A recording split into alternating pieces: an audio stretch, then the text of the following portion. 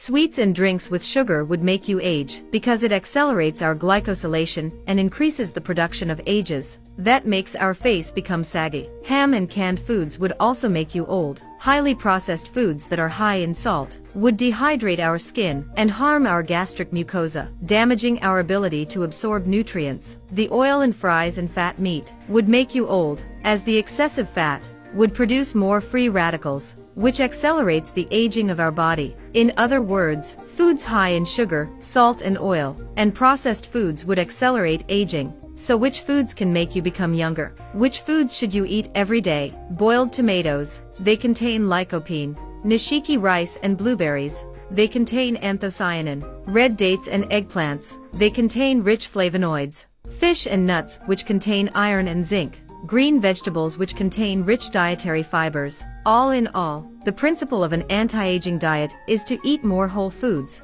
This will not only provide more nutrients, but will also make you feel fuller. This can also help you to lose weight. We shouldn't eat only one or few types of food. We ought to have a balanced diet and eat less junk food. Subscribe to my channel for more beauty tips.